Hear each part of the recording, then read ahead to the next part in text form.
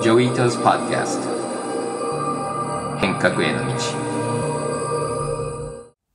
こんにちは、伊藤浄一です。今日のゲストは Mysten Labs の共同創業者と CEO の Evan Cheng さんです。Evan は本当にソフトウェアプログラマーとアーキテクトでかなり前から有名で、僕らもかなり技術者の仲間ではファンで、こういうやっぱりすごいちゃんとしたっていうと変ですけども、経験があるコンピュータープログラマーとかアーキテクトが今ブロックチェーンに取り掛かっているのが本当に業界がシフトしているような気がしていて、今いろんなブロックチェーンにリミットとか制限があるんですけども、それを改善してくれるんじゃないかなっていう期待をとってもみんな持ってますので、今日はエヴァンの話を聞くのはとても楽しみです。Thank you, Evan, for being on our show. It's a pleasure. So maybe you can start by giving us a little bit of your background. So being a computer software engineer by trade, being in the tech business 26 years. I always being a technologist, always, kind of my passion in life is drive technology forward. Being through a couple of different companies, big company stuff, Apple, then Facebook, software engineer, then building teams, and now I'm transitioning into a, company builder. So that's me, but always in pursuit of, kind of technological advancement. And maybe you can tell us a little bit about, what kind of work you did at Apple and then later at Facebook. Because I guess I know I'm into computer programming language, so I know about LLVM, but maybe some of the other stuff that you did. I was always interested in programming language as I grew up, and so LLVM was a chance for me to do something that's impactful, right? Back in the days, just like, hey, there was opportunity to make a compiler more modular, enable the technology to be embedded in lots of other products, right? So that was what drew me to it. So end up building substantial impact in the industry in ways I never anticipated, right? So that gave me a sense, right? If you build technology and you build a great developer platform, there's so much creativity. People figure out how to use it, right? That gave me the taste of it. So that was sort of the basis of my career. And it's really like infrastructure. So I think for people who don't follow programming languages, which most people, programming languages are the language that you write programs, but you wrote a programming language for programming languages so people can write programming languages. And that's very sort of meta and infrastructural. And by doing that, I think you unlocked the ability to move programming languages across platforms. And also, to me, what was interesting about LLVM was that Apple Computer, which was one of the sort of least contributory, most closed companies in the world, they made an open source project. LLVM was a super successful open source project. And I'm curious how you got Apple to agree to do open source. Well, most of the credit goes to my partner at, Chris Ladner. He's the brain. He drove it. When I met him at Apple, I was hired for a different job, but I quickly was convinced. Well, basically took me one day to be convinced this is the future. After speaking with him, and then basically I went to the leadership, say, either let me do this, which, by the way, I didn't even talk to Chris about this. It's like, the two of us will GM this in a year, replacing a whole bunch of technology to say, okay, fine, you do this. Because otherwise I was like, if you don't let me do this, I'm out of here, right? Kind of, that's how I operate. I get things done that way. And we did it, right? So, and the part of the condition was, initially Apple, saw opportunity, saw a potential solution. They didn't really fully grok what it could be, and the technology was already was a research project, right? It was already open source, and we managed to convince the management teams like this is the way to go, right? Because without the open source contribution, Apple would have to first spend a lot of resource on it. Secondly, and they also liked the idea, right? They also saw the opportunity to do something that's bigger than solving an immediate problem, and open sourcing it was the right way to go. It did take some finagle to get them to do it, but that was a great decision at the time. Interesting. And then what led you to Facebook, and then what led you to the Facebook blockchain work? So, I spent 10 years at Apple. Most of it were great. And I think at some point in time, I did what I could do. I wanted to do something a little bit different. And that was basically it. Not that my career at Apple was not good at the time, but I want something new. Still in the programming language space, but Facebook recruited me multiple times to try to let the effort. And so after the third time I jumped at it, say, okay, let me try something different.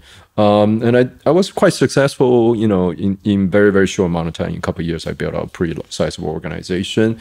But two things happened. One is I got exposed to crypto. This is 2016, 17. I started looking at it, saw the opportunity. I was convinced there's something great that can happen. I also convinced of the opportunity.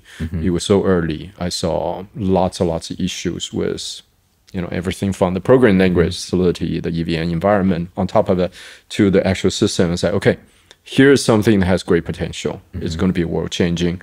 At the same time, nobody's kind of have figured it out. So the combination of those drove me to it. So I started doing some sort of internal kind of, it was a hobby, right? At the beginning, right? I was inviting people to give talks. Myself was digging in, trying to learn about it, working with some projects outside. So when, late 2018, I think, when they start thinking about the Libra project for payment rail, and I sort of was considering either going to a startup, do something there, but then I recognized I want to do something serious. I need the talent. It was too early for me to be able to do a startup and sort of, hire, kind of the talent I needed to do this. So that was a perfect opportunity for me to join the Libra project. And I joined it to lead both the developer platform, the program language, everything, as well as the research. Because I was convinced it would take some really, really serious scientific advancement to build what we want to build. Interesting. And then what happened? Like, why didn't it become the final thing inside of Facebook? To the extent that you can talk about. Yeah, a couple of things, right? One, it's the pressure from the government, the political and regulatory pressure. The other one is we did make some mistakes in positioning the project, in the approach to taking it. I think in hindsight, right, probably should have separated the infrastructure from the product. The product was the part that got everybody spooked, and the product perhaps was not completely defined correctly at the beginning. It's a little bit too scary to people. So a few things, right? And partly because we didn't quite understand how to build right. There's a few aspects that were done really well, right? We were really proud to work on the Move programming language. We were really proud of some of the advancement on the cryptography side and a few other things. But at the same time, the system itself didn't quite have that breakthrough, right? We haven't figured that out. So it's sort of, the infrastructure wasn't all we wanted to be, and the product was meeting resistance from the government agency. So, but we did open source everything, and that was a great decision. Again, right? The open source is the current, is the future. That's the right way to go. So allow us to sort of take that learning, take a lot of the component we build, and build future products. And once you left, and did you know you were going to do a startup when you left? Oh yeah, I left to do a startup. I see. Right. I think it was middle of last year. It was very apparent, right? That we're not going to be able to move forward and launch the product. And at the same time, I feel like, in terms of the system, my colleagues and I wanted to build, that wasn't the place, right? It's just not a good fit for a big company. So it's about a year ago. Yeah, it's just a little bit over a year ago. September is when I left. And now you have 100 people. We're close to 100 people. And 340 $40 million. Yeah, something like that. Something like that. In the yes. Yeah. Was that easy? I mean, did they come after you and say, "Here, take our money," or was it hard, or in the middle? So sort of yes and no, right?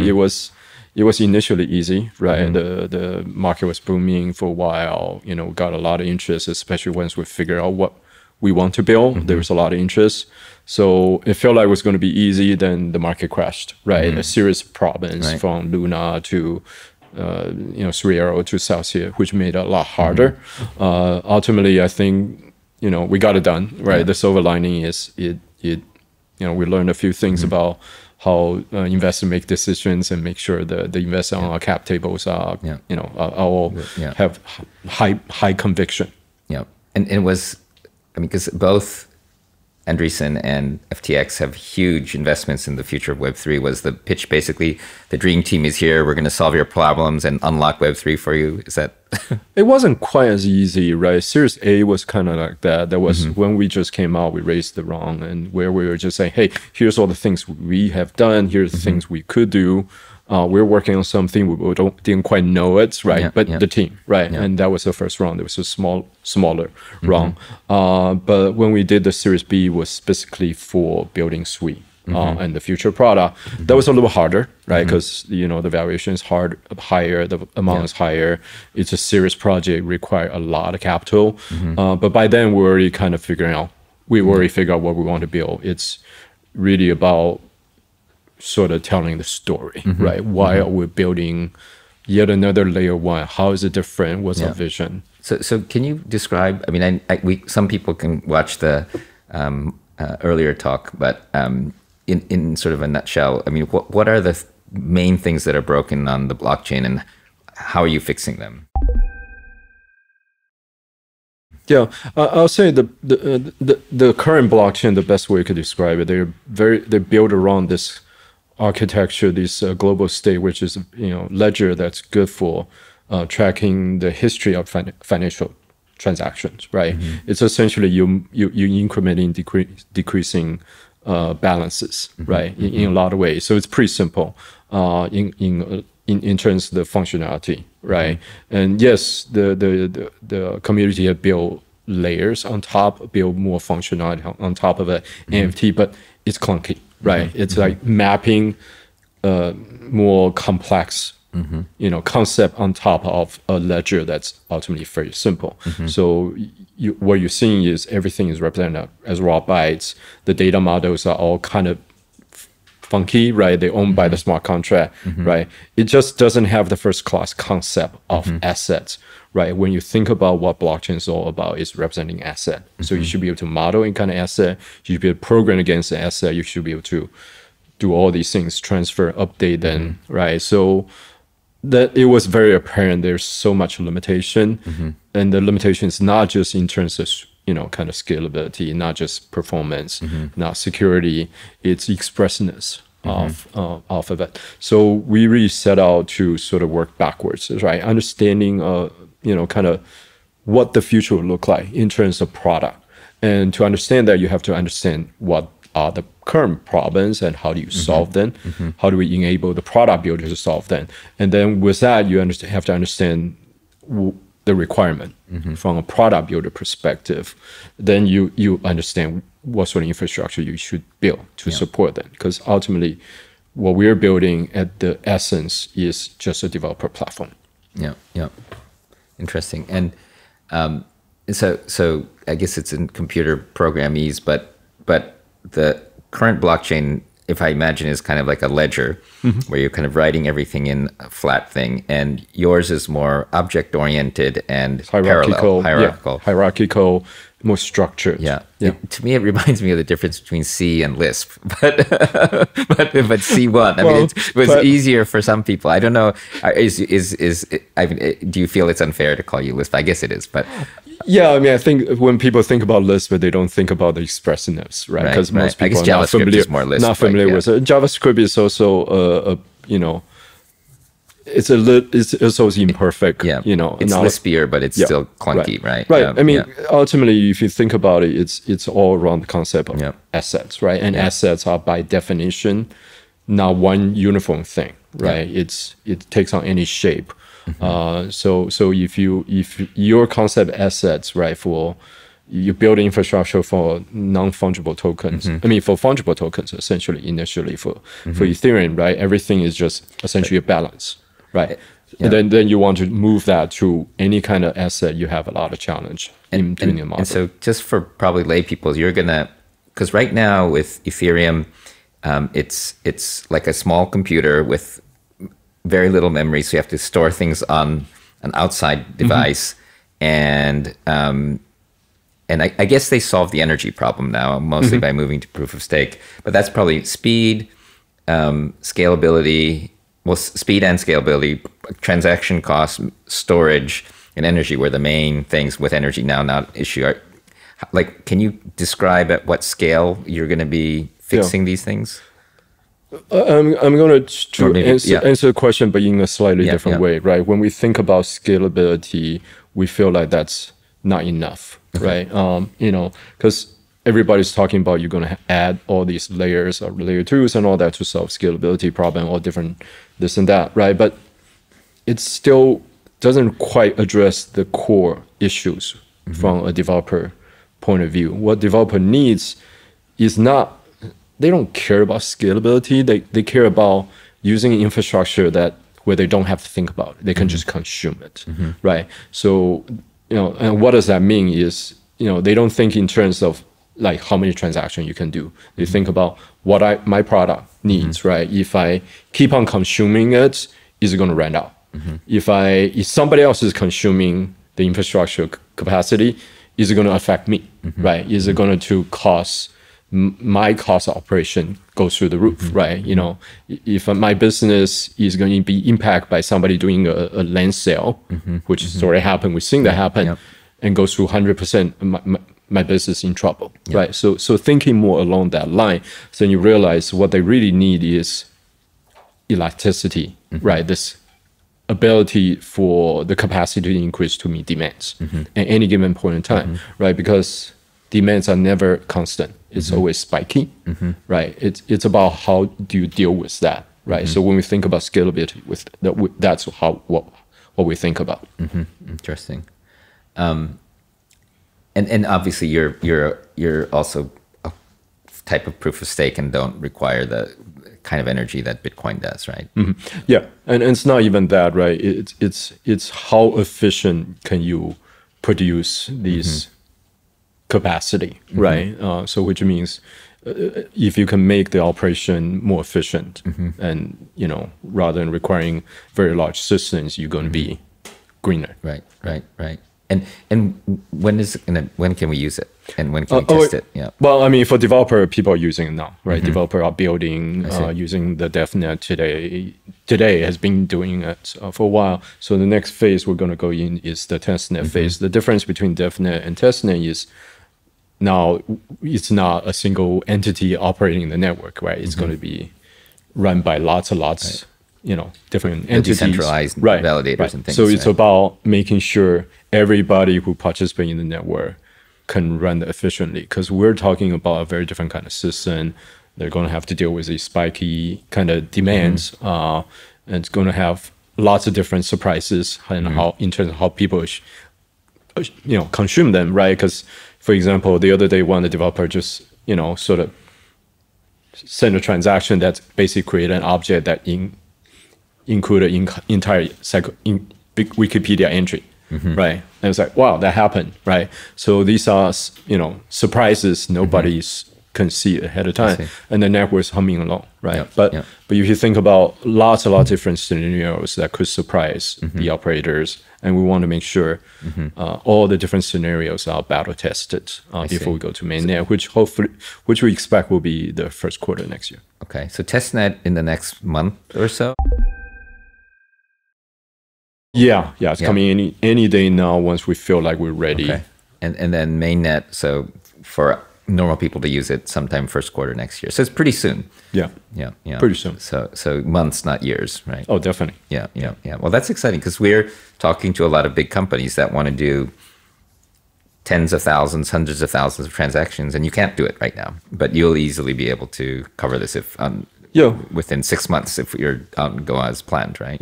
Yeah, and like any new systems, where we need to balance the need, as well as the operational readiness, right? We're going to be watching that and try to balance the two, rather than say, here you go, right? Do everything possible. We want to stage it, and this is going to be a living system. It's going to be continuously improved. And how much, if you're a normal Solidity developer in our Henkaku community, how much new stuff are they going to have to learn? How long will it take for them to learn your system? Yeah, if you're a Solidity engineer, which means your focus is on building the protocols, right? Writing things like those. The feedback we're getting is there's a learning curve because of the new language, but it takes a few days, 2-3 days, and the feedback we're getting is the productivity boost is like 10x or higher.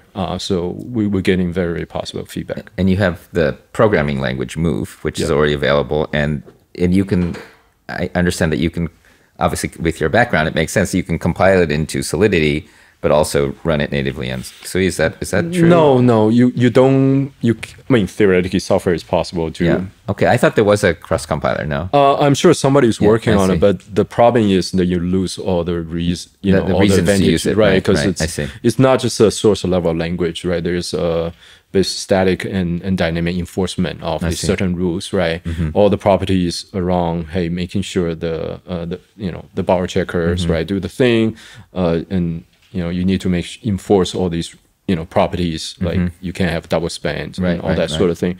If you just compile into Solidity, you kind of lost into it. Okay, so it's not like TypeScript and JavaScript where it just helps you with Solidity. Right. It's a completely different thing. Yeah. And the other one is also possible, but these kind of transpilers are sometimes useful for prototyping, but usually it's not a great product. Okay, got it.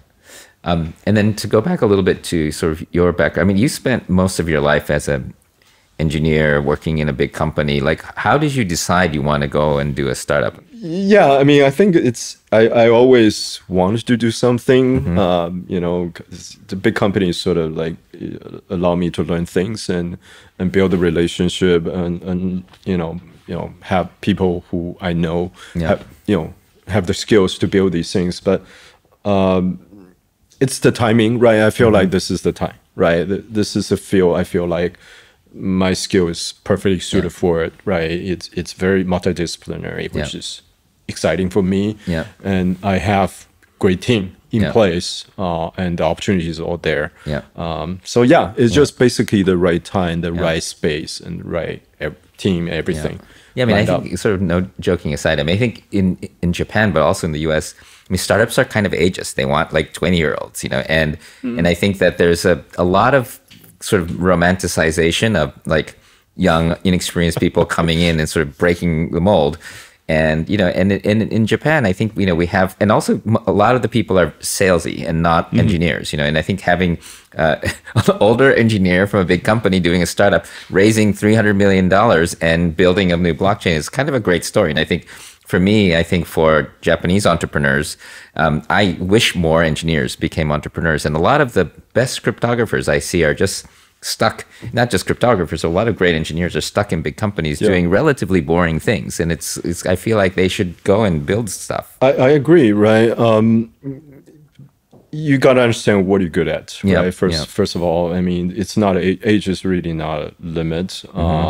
And it also depends on what you want to build, right? So a lot of, if what you're addressing is something, it doesn't necessarily require deep tech. Maybe you don't need that year's experience and some breakthrough to be able to launch a company, right? A lot of startups are like that. What we're building is require cutting edge, technology across multiple disciplines, distributed system, cryptography, programming language, security, everything, right? It's a little bit different, right? And that's where the deep technical background, not just me, right? Actually, I'll probably, like, I have 3 technical co-founders who are like geniuses, right? They're the best of the best. They're the real deal.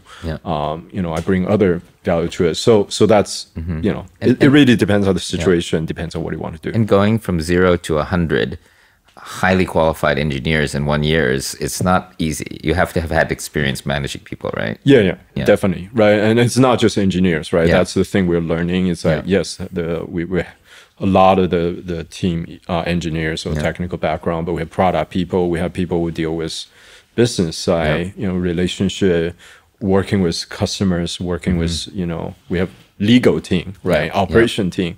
So when did you hire a recruiter? Actually, it's funny. The recruiter is one of the first ones I hired. Yeah, see, that makes sense.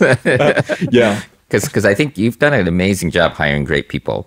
And I think recruiting is also a really important thing for scaling, right? So recruiter was one of the first people you hired. Yeah, it's very, very fortunate when somebody I worked with in the past, and he's great. Yeah. Just at that point in time, said, yeah, I'm thinking about doing something. He's like, hold on.